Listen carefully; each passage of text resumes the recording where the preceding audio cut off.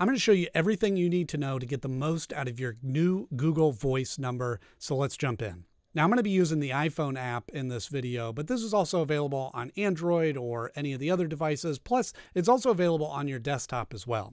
So in the App Store here, or wherever you get your apps, I'm just going to type in Google Voice and search for that. You can see it's one of the first ones that comes up. We're going to just download that here. Takes a few seconds, of course, and open that up. And it's going to have you sign into your account. So I'm going to go to my account that has my Google Voice number connected, and we're going to continue. Again, just takes a few seconds. Now it's going to ask you which number you want connected to your Google Voice. You do have to have an existing phone number for it to piggyback onto. So I'm just going to select this one here. And it's going to ask you some notifications. If you want to turn on your notifications, that's up to you. If you want to access your contacts, again, that's up to you. And it'll bring you to this main page here. Now, this is a brand new number that I had just set up. And if you don't have a Google Voice number, I'll have a video in the description that links to how to set up your Google Voice number to begin with, but really pretty straightforward to add that in here. All right, so just navigating the app here, you have a panel across the bottom that'll show your calls. This is your call history. I don't have any calls yet. The next one over is your contacts, so you can add new contacts and it'll list out any contacts that you've already added. The next one is your messages. This is text messaging, which again, that's all free and included into that. And then we also have voicemail, which is, you know, if somebody calls and you're not available, it'll leave a voicemail. And actually in here is one from Google Voice when I set that up. So all you have to do is just click on that.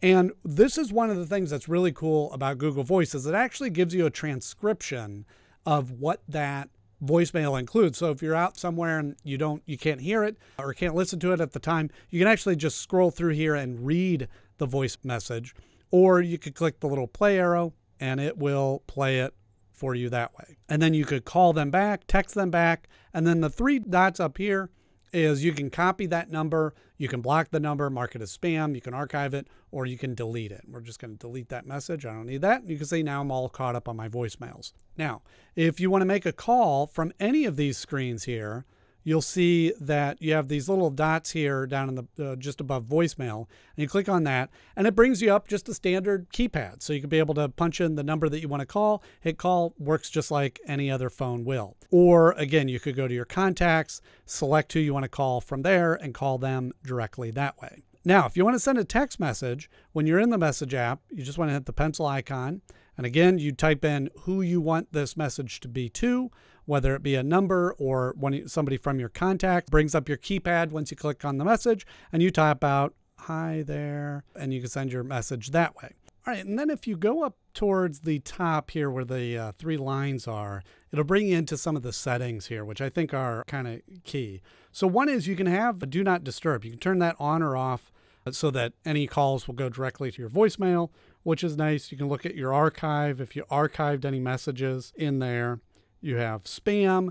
There's an automatic mode to be able to detect spam, so they'll just automatically go in there, which is also a nice feature. You have credits, which if you are making some international calls, they cost a certain amount of money, so you can add credits to be able to do that.